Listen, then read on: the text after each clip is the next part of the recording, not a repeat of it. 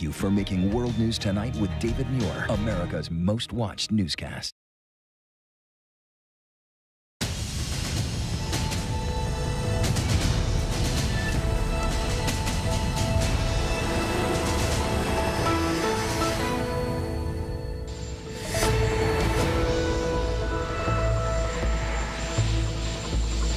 President Trump on his way to the winter White House, leaving Washington behind after dropping several political bombs, issuing a number of controversial pardons, using his veto power to force Congress back to town, and threatening the critical relief package so many Americans are depending on. Upping the ante, President Trump pressuring Congress to increase the amount of relief Americans receive. The move forcing the hand of many Republicans who support the president, but also support the bill he's now putting in jeopardy. So what's behind the political gamble? Alarming travel surge. Millions of Americans already sidestepping public health recommendations to get together for the holidays. And the new concerns about a more troubling variant of COVID-19 than the one that's canceled Christmas for many in the UK. As we learn, 1 million people have already been vaccinated so far. Our Vaccine Watch tonight. And we're with one doctor on the front lines as she receives the vaccine and makes a promise to her patients. I'm going to be more the doctor that I wanted to be, the doctor that I was before this pandemic. The first body camera video from a deadly police shooting, showing the officer turned on his camera after the fatal shots. What we're learning tonight. The holiday weather alert. Dangerous roads as a powerful storm heads east. Blizzard-like conditions for many as we get the Christmas morning forecast. Good evening. I'm Ariel Reshef in for Lindsay Davis. Thanks for streaming with us. We begin tonight with the stimulus, once thought to be a sure thing, but now the president's veto threat has rocked Congress just 2 days before Christmas. The president wants to raise the amount Americans receive from $600 to $2,000. The political grenade has him at odds with many in his own party and in unlikely agreement with Democrats Nancy Pelosi, Chuck Schumer, and Alexandria Ocasio-Cortez. Staunch conservatives Lindsey Graham and Josh Hawley, also his allies in this effort. ABC's Rachel Scott leads us off with the latest developments and when so many Americans could see that badly needed check. Tonight, with relief for millions in jeopardy and the nation at risk of a government shutdown, President Trump leaving the White House heading to Florida for the holidays. Behind closed doors for days, the president last night posting this message on Twitter, blasting that massive bipartisan stimulus package, demanding Congress increase direct payments from $600 to $2,000. Send me a suitable bill, or else the next administration will have to deliver a COVID relief package. Members of his own administration had promised money would be in Americans' pockets before the new year. People are going to see this money the beginning of next week. Even one of the president's closest allies, Senator Lindsey Graham, calling the bill imperfect, but saying the sooner the bill becomes law, the better. Democrats say the president should have weighed in earlier. They didn't get any feedback from the president. People are hurting right now. Also uncertain, federal unemployment benefits and eviction protection set to expire at the end of the year. Lisa Mastretta was waiting for months for Congress to act. She told us that $600 check wouldn't go far, now saying any further delay would be catastrophic. We will have zero income coming into our households because this package is being held up right now. So many waiting on those checks, and Rachel Scott joins me now from Washington. Rachel, what are we hearing from Republican leaders in Congress on how they'll handle the president's latest move? Yeah, well, we know that Democrats are already saying in the House that they're going to try and push this forward with unanimous consent to try and get those $2,000 checks to the American people. But tonight we are learning that House Republicans do plan to block that. It's unclear which House Republican will do that. But make no mistake about it, this will be going directly against the president. But for months now, Democrats have been pushing, trying to get those $2,000 stimulus checks in this bill. Republicans would not budge on the overall price tag, which is why you saw that smaller amount of $600, Ariel. A lot of people shell-shocked in Washington tonight. And Rachel, the president leaving Washington today, but not before vetoing the defense spending bill. So what happens next? Yeah, so this is really interesting here. The president vetoing this bill. It's something that he's been threatening to veto now for some time. Tonight, he is calling it a gift to both China and Russia. But leaders on both sides of the aisle, Democrats and Republicans, have said that this funding is absolutely vital for the military. So now lawmakers will have to return back to Washington to try and override the president. And if they are successful, this would be the first. It would be the first veto override for the Trump administration, Ariel. Rachel Scott covering it all in Washington. Thank you so much. Now to the fallout from those presidential pardons. One day after President Trump pardoned or commuted the sentences of 20 people, sparking backlash. Let's get to ABC's Chief Justice correspondent Pierre Thomas. And Pierre, after that backlash, you're also hearing there could be more pardons on the way? Ariel, we're expecting the pardoning spree to continue a day after President Trump granted clemency to 2 people who lied to investigators in the Russia investigation, including former campaign aide George Papadopoulos. Our expectation is that the president may try to purge the prosecution legacy of special counsel Bob Mueller. Some names possibly being considered for pardons include Roger Stone, whose sentence the president already commuted after he was convicted of witness tampering, lying to Congress about the Russia probe, and Paul Manafort, his former campaign chairman, who was convicted of bank and tax fraud. Ariel? Pierre, thank you so much. Pleasure. And among the president's pardons, those 4 former Blackwater security guards convicted of gunning down 14 Iraqi civilians in 2007 while guarding an American diplomatic convoy. For more context on this, our Maggie Rulli joins us from London. And Maggie, this move is now sparking outrage overseas. Hey, Ariel, we're seeing so much outrage over this. To bring you back to exactly why people are so frustrated, this was an absolutely horrific shooting that happened back in 2007 when these 4 men were in Iraq working for Blackwater, a private security company that has been hired by the U.S. government. Now, while there, they opened fire on an unarmed crowd in a square in Baghdad. They killed 17 people, including 2 children. They left 20 others injured. Just a horrible, tragic event. Now, all 4 of those men, Ariel, were convicted and initially sentenced to 30 years in prison.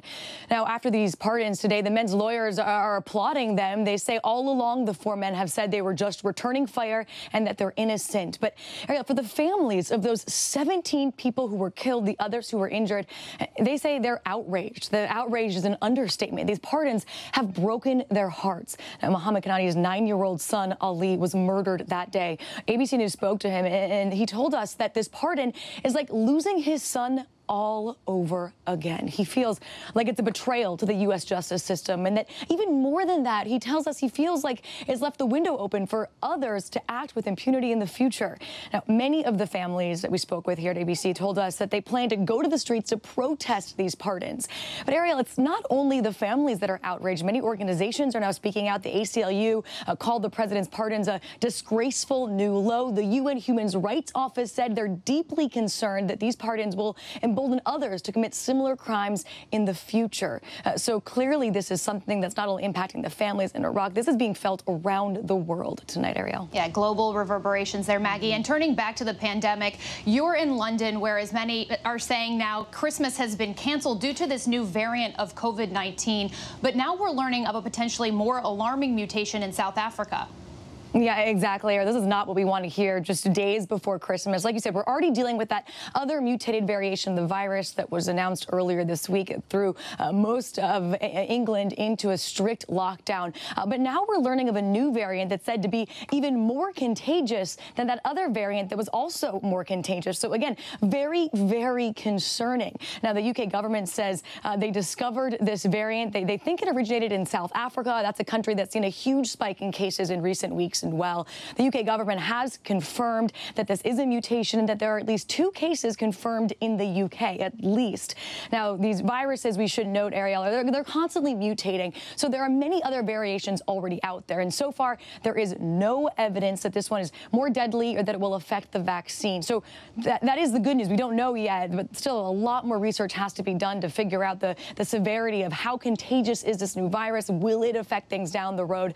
So again, it is worrying enough that many countries like the UK are now banning travel from South Africa and telling anyone that's been in contact with someone from South Africa should quarantine immediately. Again, Ariel, not what we need to hear just days before Christmas. Not at all. And now scientists will be looking into this. Maggie, thank you for staying up late with us. We appreciate it. As concerns grow around the globe about potential mutations of COVID-19, the reality here at home is grim. Millions are expected to defy warnings to stay home, despite the fact that more than 3,000 people lost their lives in just the last 24 hours.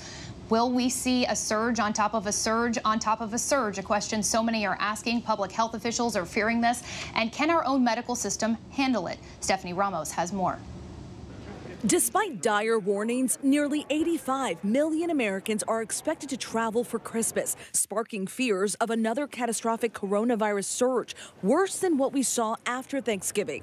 Our Gio Benitez is at New York's LaGuardia Airport. TSA screening more than 5 million people since Friday, a record during the pandemic, and they're going mostly to rural areas, not big cities, raising concerns about a possible surge in vulnerable communities. And tonight, that alarming new headline out of the UK about yet another variant of the virus. Officials identifying 2 people in the UK infected with a variant known to be circulating in South Africa, just days after announcing a different version is spreading rapidly in the UK. This new variant is highly concerning because it is yet more transmissible and it appears to have mutated further than the new variant that's been discovered in the UK. Experts urging caution, saying it's common for viruses to mutate, but officials now investigating exactly how and why the UK variant is spreading more easily amongst children and adults. New York City taking action, ordering all travelers from the UK to quarantine or face daily fines of $1,000. We are going to have sheriff's deputies go to the home or the hotel of every single traveler coming in from the UK. Scientists say the variant is likely already in the U.S., but believe the newly authorized Moderna and Pfizer vaccines will work against it. And today, Pfizer announcing a deal with the U.S. government, providing 100 million more doses of its vaccine by next July, doubling the initial amount. The CDC saying more than 1 million Americans have been vaccinated. Today, those brave FDNY paramedics who responded to countless calls during the brutal spring surge, receiving their first shots on the same day they learned a 12th member died. We've been on the front line of this terrible and very contagious virus.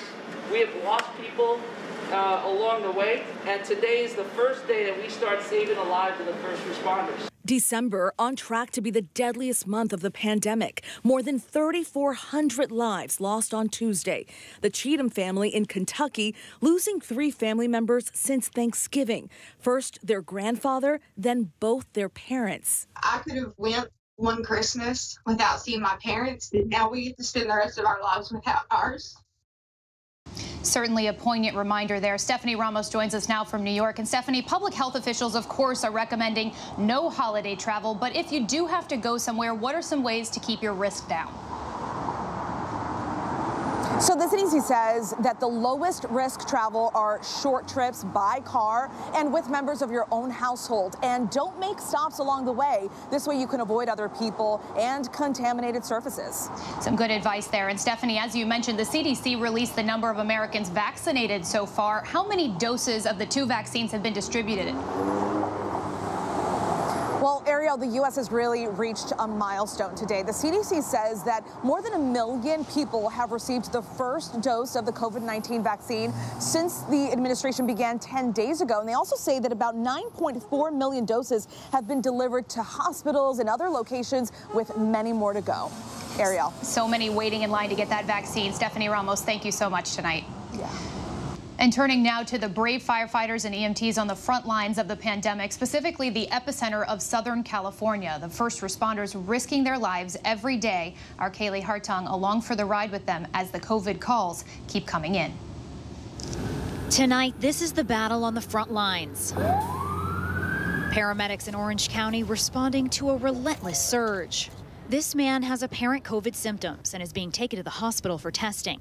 His family's on high alert, another relative in critical condition. The last couple weeks have been some of the things we've never seen before. Call volume, just the number of acutely ill patients. In just a half hour during our ride-along, 6 potential COVID 911 calls coming in. It's a scene playing out across the country. More than 117,000 Americans are now in the hospital, a new record. Captain Lee Cabrera and his crew waiting up to an hour with patients because there's no room. Having a critically ill person in your care in the back of the ambulance and being unable to get into the hospital is definitely challenging and concerning. Here in Orange County, 5% of firefighters are sidelined. The department pushed to the brink. Right now, it's like all rules are out the window. We just need to keep guys and gals on our rigs and responding to calls and helping out the citizens. Because those calls are going to keep coming. They're not stopping. Those calls not stopping. Kaylee Hartung joins us now. And Kaylee, what are the latest numbers coming out of California? Hey, Ariel, these latest numbers, they really reflect the stress that these firefighters are under. This state has just surpassed 2 million cases, and half of those cases came in just the last 6 weeks. So that's how you put a surge upon a surge in perspective. Certainly alarming numbers there. And Kaylee, you yourself, as we know, recovered from COVID-19 early in the pandemic. We've seen you in bed with frontline workers before, but not during a surge like this one. Does this feel different to you? It does feel different, and these firefighters will tell you it feels different to them too. Really, the story of our day, Ariel, we started out at Station 48. You'll notice we're at Station 66 right now. But when we got to Station 48 this morning, we were told we couldn't come in. One of their firefighter paramedics woke up last night with COVID-like symptoms, and they expected that he will test positive today, and that means that entire station needs to be deconned. That means everyone he's come into contact with could be put into quarantine, and then we were transferred over here to Station 66, just across Orange County. But that's what these guys, these men and women are dealing with right now. Their own are getting sick. Right now, about 5% of the Orange County Fire Authority are sidelined because they too are being exposed to this virus, and they're not strong enough to fight it either. This also feels different because of the severity of the illness that these firefighter paramedics say that they continue to encounter. They tell me a couple months ago when things felt like they were getting back to normal here, they might get 5 calls a day. Now they're getting 20. It's a different world, and things continue to get worse. And whether you're talking to these guys or doctors in the hospital where we were yesterday, everyone tells you they expect this to get worse. Ariel. COVID-19 knows no bounds, not even for our bravest. Kaylee, on the story from the very beginning, we appreciate it. And next to that massive storm, our weather teams have been tracking all week. More than 150 million under weather alerts right now. Already whiteout and dangerous driving conditions in Minnesota. The storm is continuing to march east, and it could cause flooding and power outages on Christmas Day along the East Coast. Senior meteorologist Rob Marciano is tracking it all for us. Rob, what's the latest?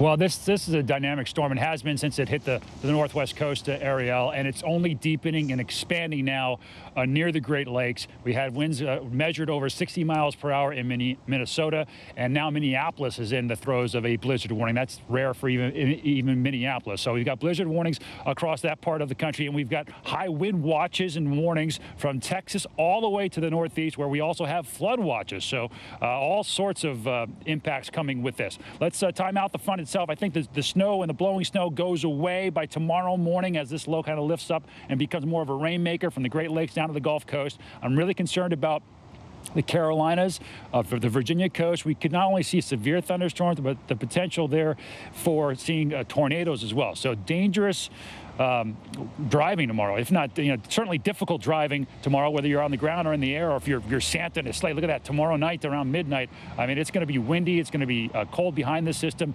Damaging winds potentially. DC, Philly, New York into Boston. Might see some power outages come Friday morning. Thursday, tomorrow morning, it's low temperatures. Look at this.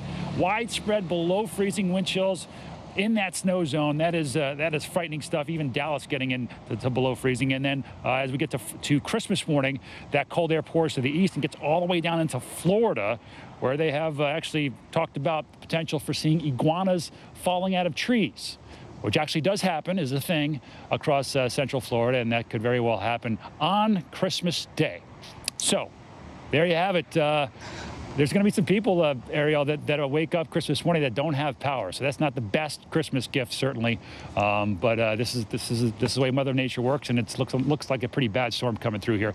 It'll all be done the day for Boxing Day, as they celebrate in Canada on the 26th. We will wait for that. Hopefully everyone, including you, stay safe out there. Rob, thanks. Thanks, you too. When we come back, the high-rise blast leaving workers stranded several stories up, and the critical injuries we're learning about tonight. With the massive vaccination process underway in tonight's Vaccine Watch, we examine how the effort to immunize is being carried out in nursing homes. But up next, the new body camera video showing the moments after the fatal shooting of an unarmed black man in Columbus, Ohio, who police say approached them with a cell phone in his hand.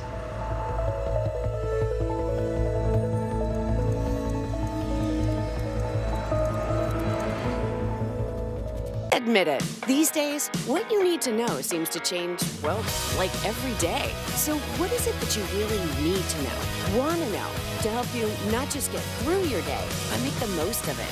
Feel smarter, feel better, feel happier. Well, how about a third hour of Good Morning America in the afternoon? GMA 3, what you need to know. It's all about you. Lunchtime at 1 Eastern, 12 Central and Pacific on ABC. This is going to be so good. The reality is our country can collapse from within. You see the white power movement on the march. Klansmen and neo-Nazis, skinheads, it's meant to incite war. From the KKK to Oklahoma City to Charlottesville, the new documentary event special. We just need to start talking about race. Homegrown Hate, the war among us. This is a real wake-up call. Streaming now on ABC News Live. What you're seeing right now, this is part of the eye wall. This procession of migrants goes back 2 miles. There is going to be catastrophic damage. This fire has made a run. You can see those flames shooting up into the sky. We are on the jam-packed red carpet. Let's do it right, guys. So this is the 4th weekend of protest.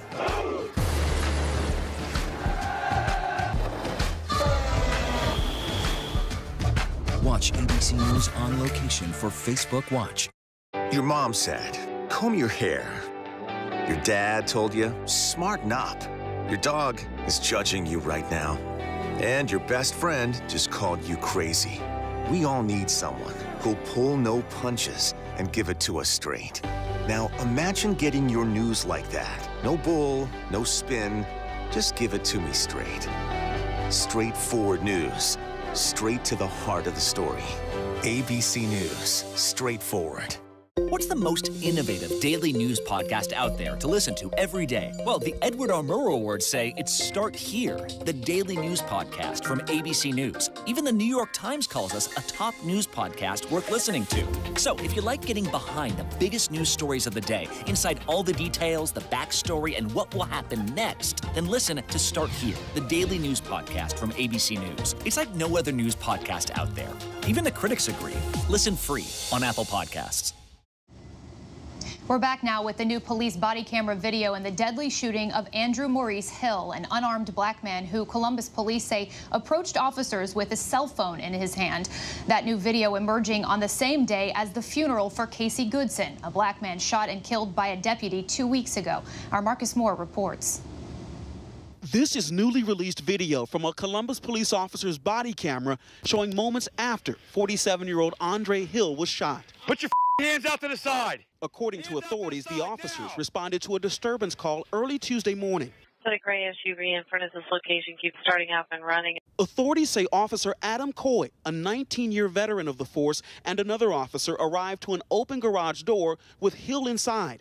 Hill walking towards the officers with a phone in one hand and the other hand not visible. Officer Coy opened fire, shooting Hill, who authorities say was unarmed. To see him lying in the driveway, minute after minute after minute after minute, with no attempt to render aid, that is a stunning disregard for life, and in this case, black life. Hill would later die at the hospital. The officers involved not activating their body cameras until immediately after the shooting. Investigators will be examining the crucial moments captured by the camera's look back feature, which pre-records 60 seconds of video from the moment it turns on.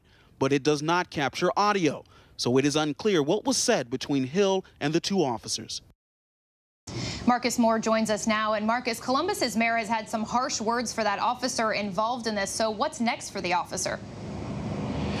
Well, that's right, Ariel. He said that he wants the officer to be terminated immediately. And right now we know that Officer Coy, who again is a 19-year veteran of the force, has been placed on administrative leave as this investigation unfolds. And Marcus, this is the second deadly police shooting in recent weeks for Columbus police. Yeah, it's been a very difficult time. Even the mayor acknowledged how exhausted the community is. This comes just weeks after another man, Casey Goodson Jr., was shot and killed by police officers in the first part of December, and he was actually laid to rest today in Columbus. An emotional day for the family indeed. Marcus Moore, thank you so much. Still ahead here on Prime, concerned your gift might not make it in time for Christmas? We have some tips. And the NBA star under investigation for doing something that could have put him and his teammates at risk of catching COVID. And we keep hearing those concerns about a Christmas surge. We examine the data after the Thanksgiving holiday by the numbers. But first, our tweet of the day. Harry and Meghan and Archie sharing their holiday card with the world.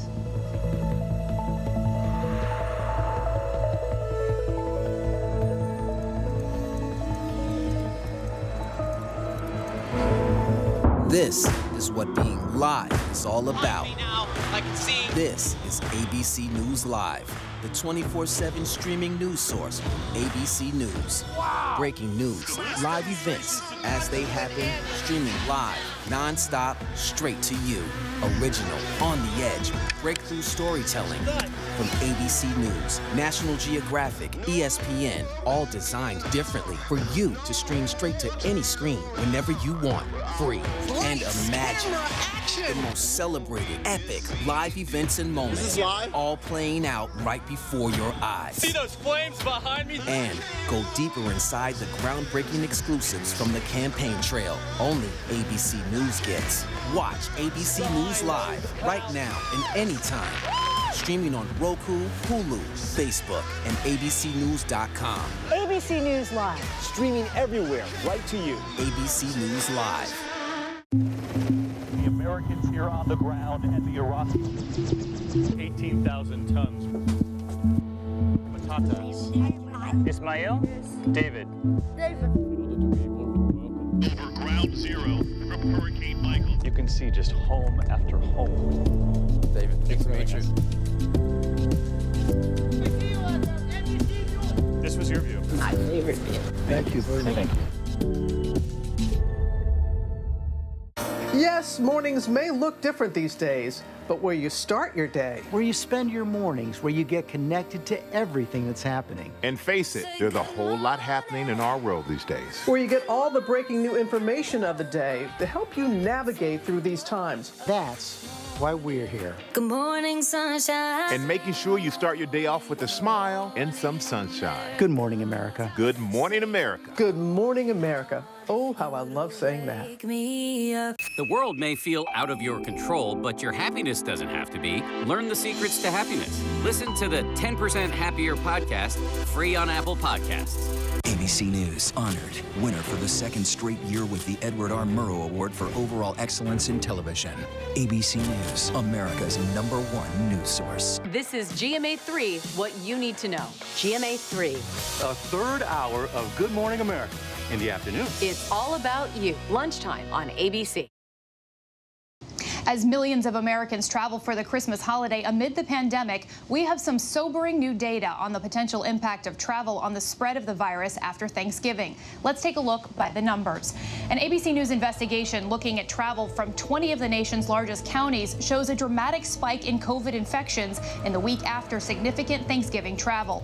Overall, 18 of those counties saw increases following Thanksgiving, where many may have gathered with family and friends. In the counties with the highest numbers of people who traveled more than 500 miles, there was an average of an additional 407 infections per day, a 36% jump. In Los Angeles County, the number of COVID-19 cases per day grew 79.5% in the week after Thanksgiving. Dallas County, Texas saw a 61% increase after Thanksgiving, going from 924 new daily cases to nearly 1,500. Nationally, since late November, the 7-day average of new cases has increased by 32%, with 12 days this month so far recording a daily caseload of over 200,000. And with 5 million people passing through TSA checkpoints in the last 5 days, experts say those case numbers are likely to get worse following December holiday travel. And we still have a ton to get to right here on Prime. The real-life Christmas battle taking place in one town over a cross. It's one of the world's most profitable businesses, yet it's illegal. Our look into the underground cocaine trafficking industry. As doctors continue to get vaccinated, one of them on the front lines is sharing her experiences with us. But first, a look at our top trending stories on abcnews.com.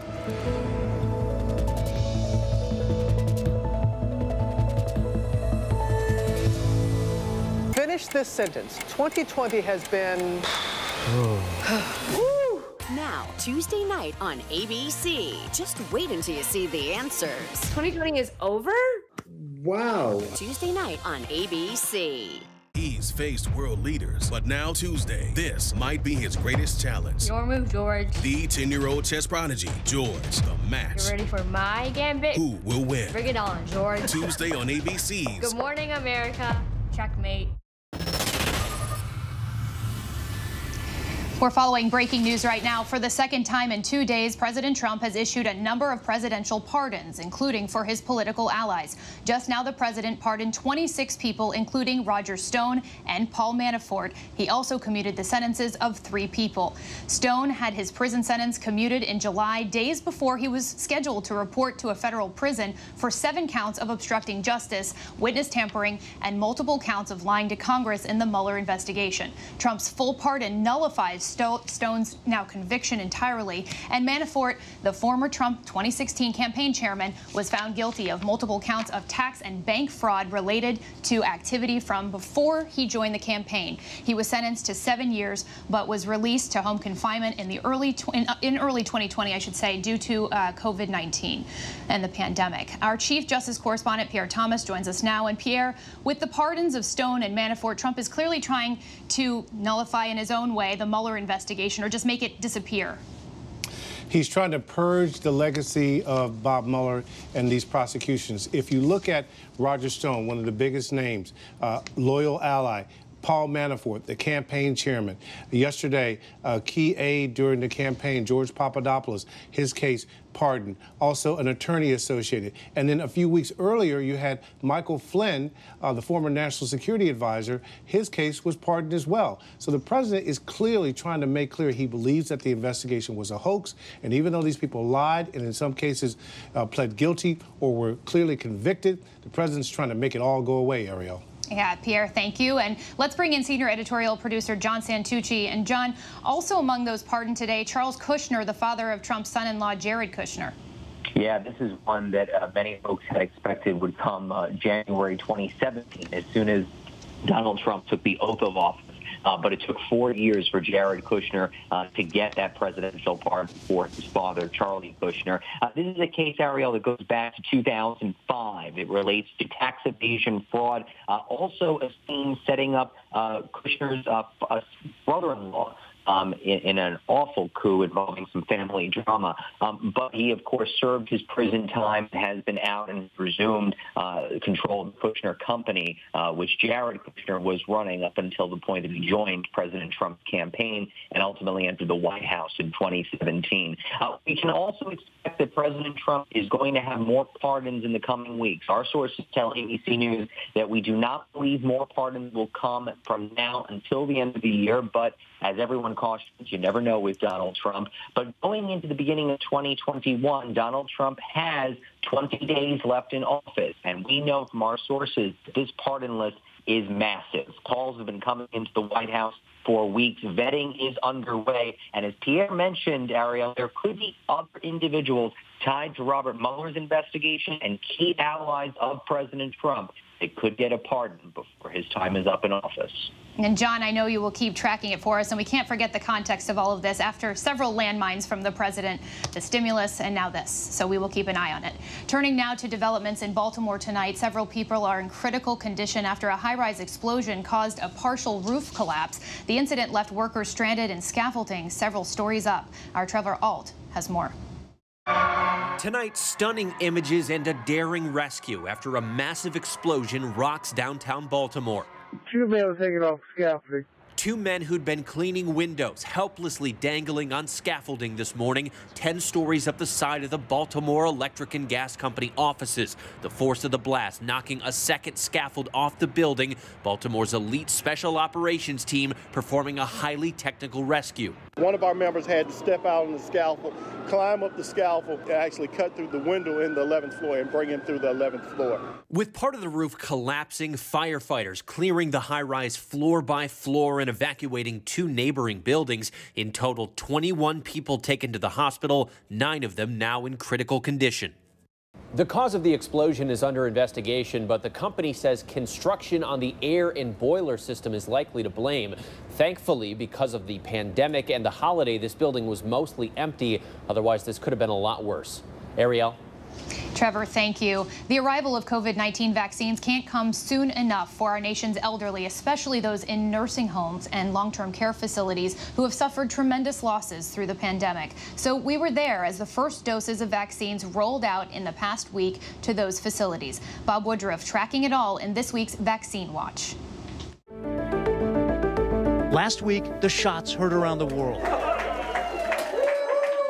Over the past few weeks, we watched as frontline healthcare workers received the protection they've needed since March. And CVS and Walgreens vaccinated some of the first nursing home residents in the U.S. against COVID-19. We'll be working with the CVS pharmacy. I'm looking forward to it. I have one more chance to go on and bug my kids a little longer. For those in long-term care and nursing home facilities, the excitement is palpable.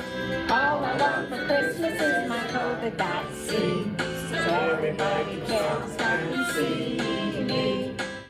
The loneliness of the past 10 months taking its toll. Hi, Dad. How are you? How are you? I love you. With vaccine rollouts underway, America's largest pharmacies are stepping up, administering doses to the country's most vulnerable populations.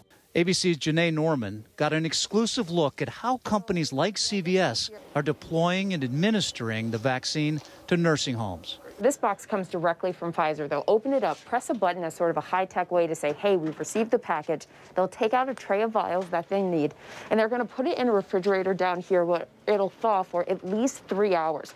So they'll put it in there where it can stay up to 5 days until the vaccine's about 35, 40 degrees. They'll leave it there and then put it in these temperature-regulated bags. One of these vials is reserved for 95-year-old Jean Peters. I feel fine, dear. I'm good, but I'm a little taken back by all this excitement. But before the dose goes into Jean's arm, CVS personnel puts the temperature-controlled bags into their own vehicles. From here, the clock starts ticking. There's only a few hours before the vaccine is no longer usable, and these transporters have apps to help keep them on track. If we click this, we have a direct access to the CVS call command center, and if it's an extreme emergency, we have access to call 911. Just yesterday, 49-year-old Julian Holland was vaccinated in Ohio.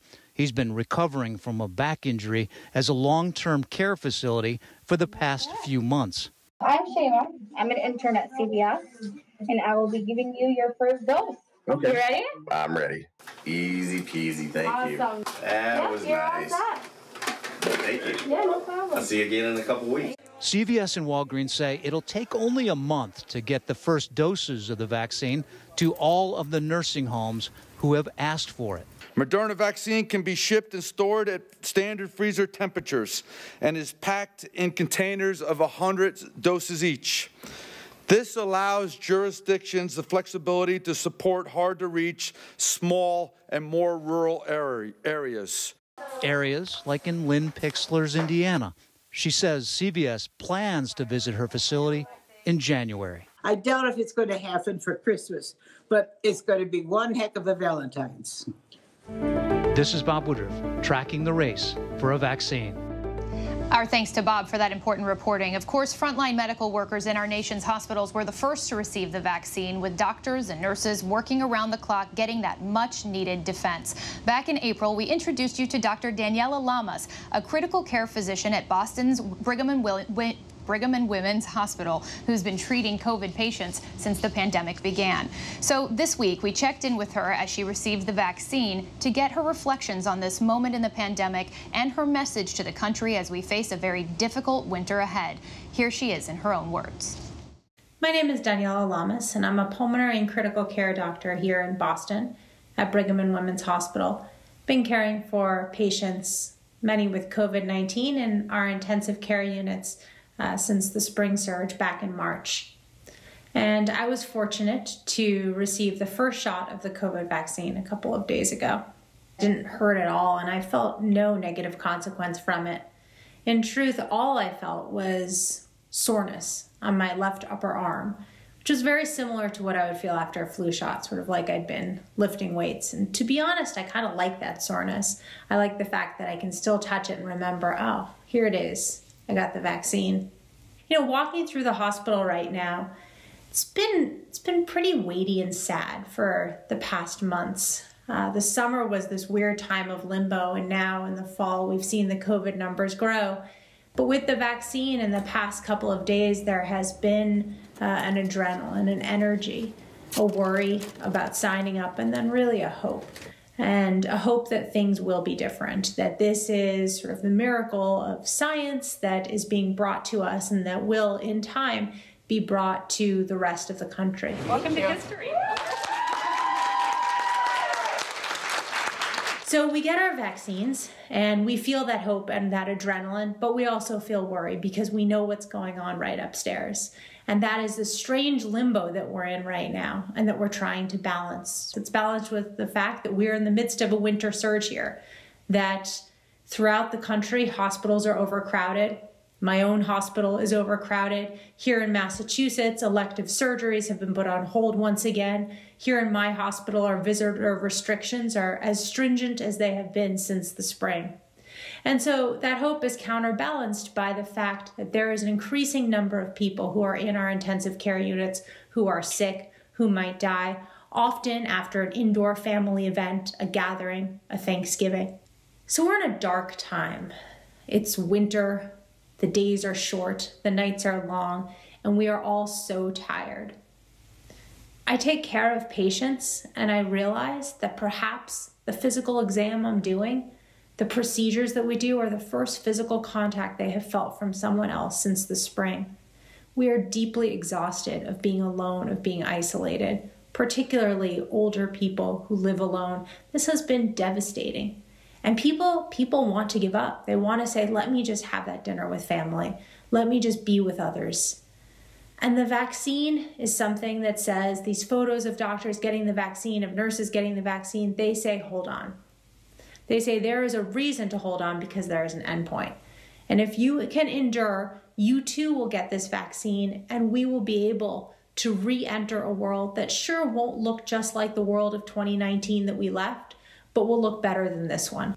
I get my second shot on January 9th. And after that, I will be as fully protected as somebody can be.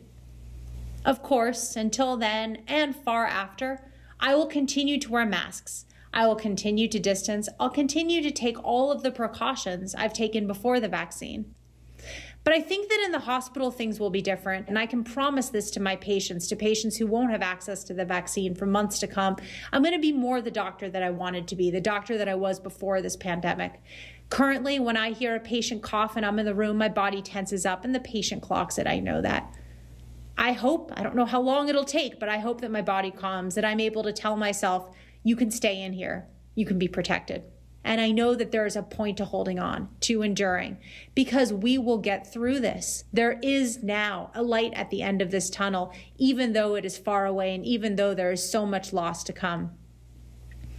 And if you look at these vaccine selfies, take them as hope.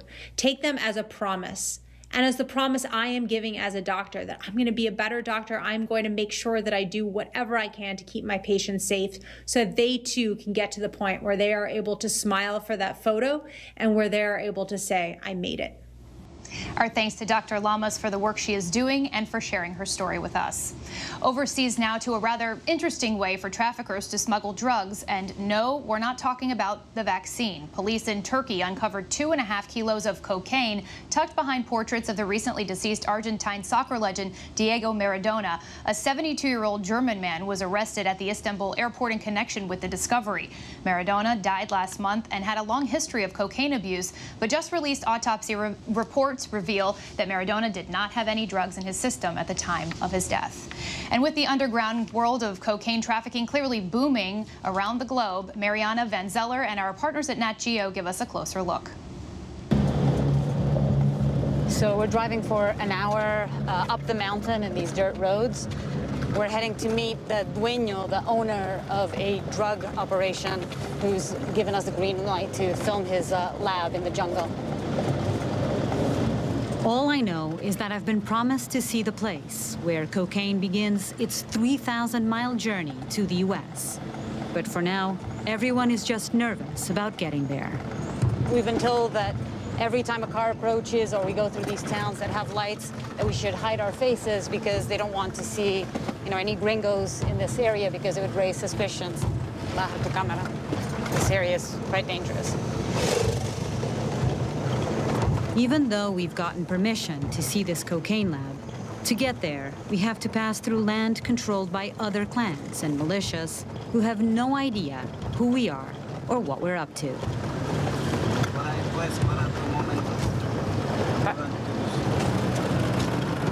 So I'm a little startled when, in the middle of a deserted road, in the pitch dark, a man suddenly appears out of the darkness. I'm trying to figure out who this guy is.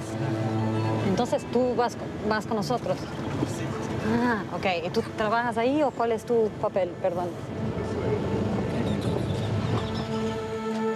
The chemist, the key figure in the whole operation, was standing on a mountain road in the pitch dark. Sometimes you can't make this stuff up. So they're checking the area to make sure that everything is safe. Ya listo, ¿no? Okay, shut off all lights, and here it is, the entry into the jungle. Ese es nuestro pueblo, y eso no debe venir a sacar. En cada pueblo son unidos. Cuando cualquier cosa pasa, todo el pueblo se organiza, se levantan y vienen todos. He's saying that the town close by, if they see us, it can create problems to all of us. These labs are the economic engines for the local communities. Without them, there would be little demand for coca leaves. That's why villagers are so protective. We're basically a threat to their livelihood. The chemist has made me promise that I won't reveal the location. I told him it's not a problem. I can barely see my own feet. I can't see. Can't see. Bien, estoy bien. Gracias.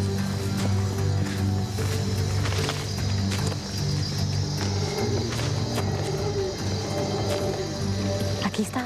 Wow. This is it. It's right here. Wow.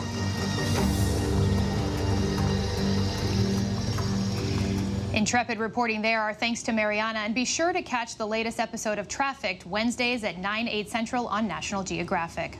Next, to the American teen behind bars in the Cayman Islands for breaking that nation's COVID quarantine rules. Her mother is speaking out in an emotional interview. Victor Oquendo has more. American Skylar Mack learning she'll spend the next 2 months in a Caribbean jail. Mack's mother and stepfather speaking out for the first time since their daughter's arrest for violating COVID-19 protocols in the Cayman Islands, telling ABC affiliate WSB they're living through their worst nightmare. She's scared to death over there. She's by herself. There's no family there whatsoever. They can see her. The 18-year-old pre-med student was silent as she was escorted inside that courtroom, her hands cuffed. Mack and her boyfriend Vanjay Ramgeet asking the nation's high court for leniency, ultimately getting their prison sentence cut down from 4 months to 2. Her parents got a call from Skylar just after the ruling came in. This devastated her. She was hoping she would get to be home sooner. She's going to spend Christmas alone by herself. Mac traveled to the Caribbean island on November 27th and, according to officials, broke her mandatory 14-day quarantine after just 2 days and 1 negative COVID test. She allegedly removed her wrist monitor and left quarantine to watch her boyfriend, a 24-year-old professional jet ski racer, compete. The trip to paradise taking a quick turn once authorities learned that Mac attended the competition. Both Mac and Ramgeet were detained, Ramgeet charged with aiding and abetting. Their punishment, seesawing. Initially ordered to pay a fine and serve community service, then upped to 4 months in prison before the final decision Tuesday, 2 months. I still remember her saying that, she simply can't do this. She can't go back to prison. The couple's attorney saying they accept the court's decision and continue to express remorse for their actions. We're not exploring any further avenues of appeal. Skylar's mother vowing to keep fighting until her daughter is back in the U.S. Of course, we're hoping for a different outcome. We're not going to stop. We're going to keep fighting until she's here home with us, safe. Our thanks to Victor for that report. And when we come back, still waiting for your Christmas gifts to arrive? Well, if so, you might be in trouble, but we have a few tips to keep you off of Santa's naughty list. Now, when it matters most, the straightforward facts. ABC News is America's #1 news. #1 in the morning, #1 in the evening, with America's most watched newscast. #1 in late night versus the competition. The #1 news magazine on Friday nights. #1 in politics across this historic election versus the competition. The #1 daytime talk show. And #1 in streaming news. ABC News is America's #1 news.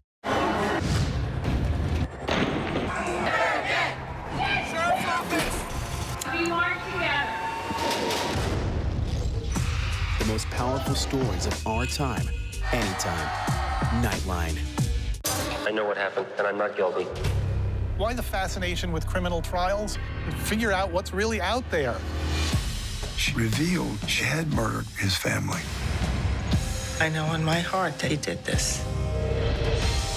It's the time of suspicion. The ending's really tough. You don't know whether truth is going to be difficult to find unless you try to find it.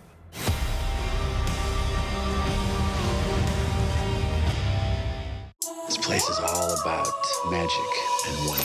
That's what it's all about.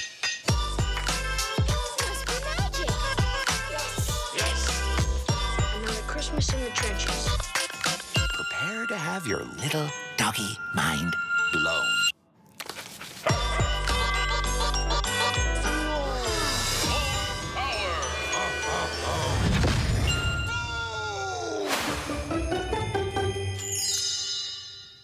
Admit it. These days, what you need to know seems to change just about every day. What is it that you really want to know, need to know? To help you not just get through your day, but to make the most of it. Feel smarter. Feel better. Feel happier. Well, how about a third hour of Good Morning America in the afternoon? GMA 3, what you need to know. Lunchtime at 1 Eastern, 12 Central and Pacific on ABC. It's all about you. What you're seeing right now, this is part of the eye wall. This procession of migrants goes back 2 miles. There is going to be catastrophic damage. This fire has made a run. You can see those flames shooting up into the sky. We are on the jam-packed red carpet. To the right, guys. So this is the 4th weekend of protest.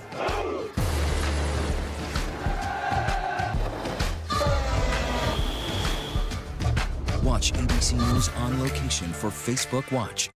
Breaking news, context, analysis. With today's extraordinary news cycle, now is the perfect time for ABC News Live. A streaming news game changer. The time is now for ABC News Live. Get it, streaming everywhere. He's faced world leaders, but now Tuesday, this might be his greatest challenge. Your move, George. The 10-year-old chess prodigy, George, the match. You ready for my gambit? Who will win? Bring it on, George. Tuesday on ABC's Good Morning America. Checkmate. It's a Christmas miracle when a battle with cancer left this couple unable to carry a child. A former high school classmate who is now a nurse fighting COVID stepped up to give the ultimate gift. See the emotional celebration and one very happy ending tomorrow on GMA.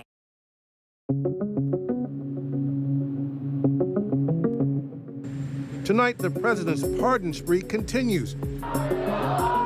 Trump granting a full pardon to self-proclaimed dirty trickster Roger Stone, one of his most loyal allies. Also receiving a pardon tonight, the president's former campaign manager, Paul Manafort, who received the toughest sentence of any of Trump's associates entangled in the Mueller investigation. The president already granted clemency to others charged in connection with the Mueller probe, pardoning Michael Flynn, his former national security advisor, George Papadopoulos, and an attorney charged early in the investigation. Tonight, Trump also pardoning someone close to his family, the father of his son-in-law, Jared Kushner.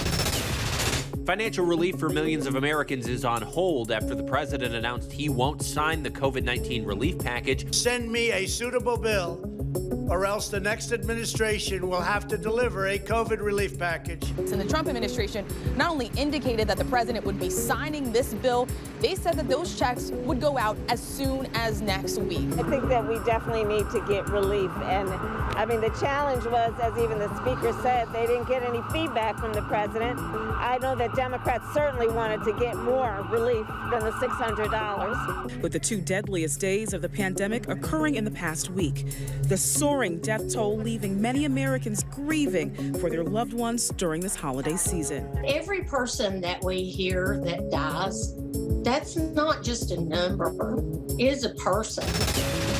A real-life Christmas battle brewing over decorations in a North Carolina town. James and Dee Faison fighting back after their local homeowners association in Raleigh demanded they take down one of their most personal possessions, a cross. Then we received a letter saying that our cross was not representative of Christmas.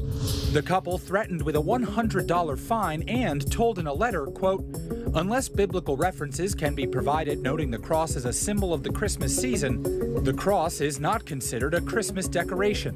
Who's ever heard of a HOA asking their residents to provide biblical references for why you have the cross up for Christmas? The board eventually backing down, but the Faisons say that only happened once local media got involved.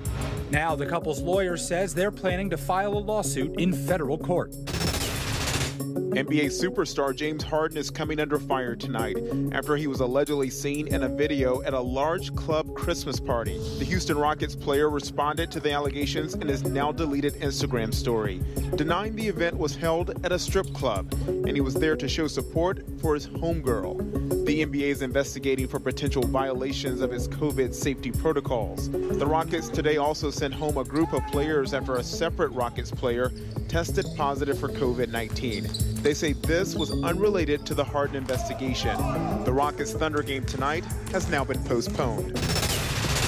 Donner and Blitzen must be on vacation because Santa Claus was spotted in Croatia on a paddleboard instead of reindeer.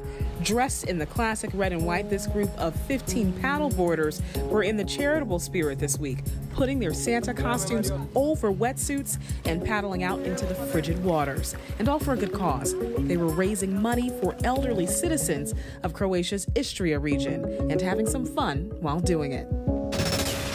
Cold just looking at them. Are you one of the millions of Americans worried your last-minute gift may not make it under the tree in time? Well, Becky Worley has some 11th-hour tips that could optimize your chances of delivery success. From online warehouses to package hubs to the last mile of delivery, the shipping system strained to the breaking point. Analyst ShipMatrix estimates that 7 million packages have been delayed this holiday season. The Washington Post reporting private carriers FedEx and UPS have cut off new deliveries for some retailers, rerouting surging mail volumes through the overwhelmed Postal Service. Now the U.S. Postal Service is seeing numbers like never before. With packages still en route and Christmas 2 days away, what should consumers do about their gifts? If you haven't gotten your gift yet, it might be time to get creative about your gifting options. There are some options for improving your odds of receiving that delayed delivery. Many carriers will let you sign up for real-time updates via text, but with this much volume, tracking software can be a little off. In fact, tracking isn't necessarily being updated in real time. I have several packages that say they're outstanding that have already been delivered. So it is possible that you'll get a nice surprise on your doorstep. Also, go to the carrier's website and make sure you don't have signature required for your deliveries. If you're unsure whether your package will deliver on time, you might need to be creative about how you deliver that gift. So you can wrap a smaller version of the item that you have coming to you or a picture of that item and still give somebody the opportunity to open that present without actually having the item in hand. I know some people out there who are probably taking notes. Our thanks to Becky for that. And before we go tonight, the image of the day, people lighting candles inside the Church of the Nativity in the West Bank ahead of Christmas Eve. This is believed to be the birthplace of Jesus Christ. That's our show for this hour. Stay tuned to ABC News Live for more context and analysis of the day's top stories. I'm Ariel Reshef in for Lindsay Davis. Thanks so much for streaming with us. Wishing you a safe and happy holiday.